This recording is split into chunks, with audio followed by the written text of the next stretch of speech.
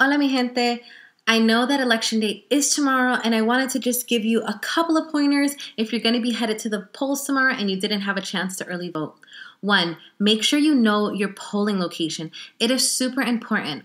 During early vote here in New York City, you were able to vote at a multitude of locations. But for election day, you must go to the polling location that is for your address.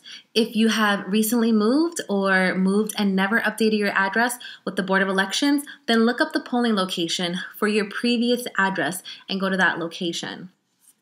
Number 2, if you didn't register to vote, you can still vote, but it has to be by an affidavit ballot or by a court order. Obviously, the affidavit ballot, it'd be a lot quicker. So what happens is when you vote by an affidavit ballot, after the polls close, the Board of Elections will verify if you're eligible to vote, and if you are, your vote will be counted. And if they find for some reason you're not eligible to vote, they will send you a letter in the mail detailing why.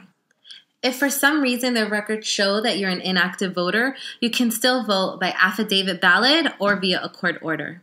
Now, if you go to the wrong polling location, they may tell you that you can vote via affidavit ballot, but just know that if you are registered to vote and go to the wrong polling location and fill out an affidavit ballot, that vote will not count. So please make sure if they tell you you're at the wrong polling location, if you want your vote to count, go to the correct polling location.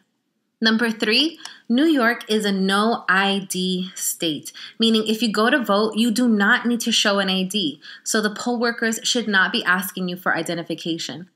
They have methods in place to identify who you are once you give your name. Number 4, make sure that you know the rules for your polling location and for your counties. Rules vary by county. In some counties in New York, you cannot show up to vote with anything political on your shirt, hats, pants, anything of that nature. They can turn you away to vote for that reason. So if you have doubts of whether you know what your polling location's rules are, just wear something neutral to vote or call your local Board of Elections before you get to your polling location. Last but not least, the polls open at 6 a.m. Eastern Time and close at 9 p.m. Eastern Time. But please note, that doesn't mean the doors are closing and no one else can come in. If you are on the line at 8:59, you will get a chance to vote. Just make sure you are on your line before 9 p.m. The polls will close when the last person on that line who got on there before 9 p.m. votes. So if they need to stay open until 1 o'clock in the morning to get everyone on that line that showed up before 9, they will. I hope these tips were helpful, and don't forget, it is all about location, location, location. Bye.